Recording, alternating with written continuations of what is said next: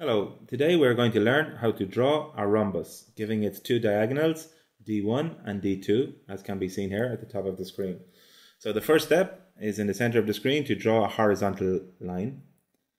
And on the left side of the horizontal line, we will mark our first vertex, A, of the rhombus that we want to draw.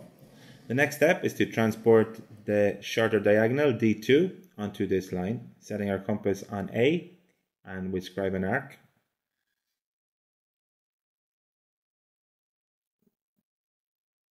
To get a second vertex of our rhombus, which we will call C. Okay. So the next step is to work out the perpendicular bisector of the longer diagonal D1. To do this, we set our compass longer than half the length of the diagonal, and we'll scribe an arc below, as can be seen here.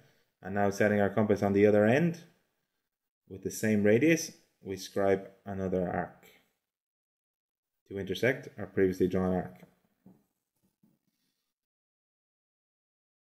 And we're going to repeat this process with a slightly shorter radius, but again, it has to be longer than half the length of the diagonal. So now with this new radius, we're going to scribe two more arcs, as shown here.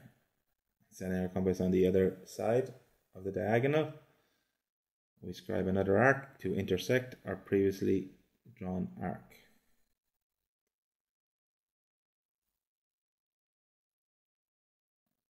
And now we will draw a vertical line through these two intersections until it cuts the diagonal D1 at the midpoint M. This divides our longer diagonal D1 into two equal parts.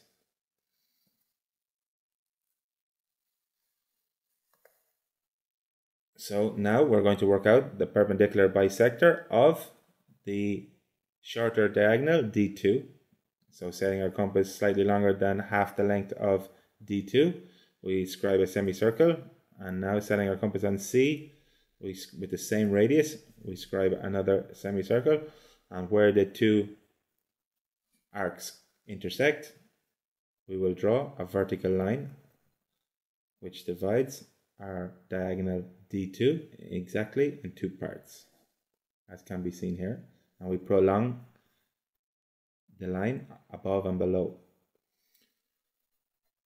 Okay, so now setting our compass to half the length of diagonal D1 and setting our compass on origin O, we'll scribe an arc above, cutting the previously drawn vertical line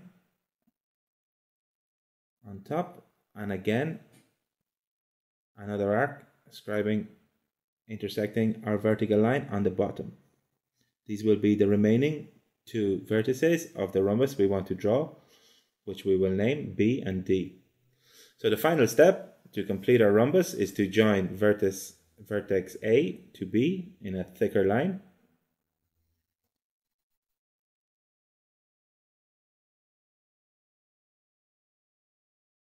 Vertex B to C.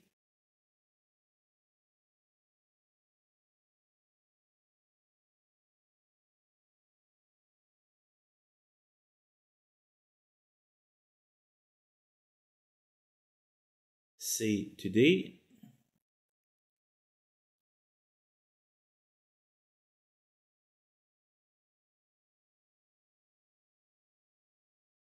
And finally, to complete our rhombus, vertex D to A.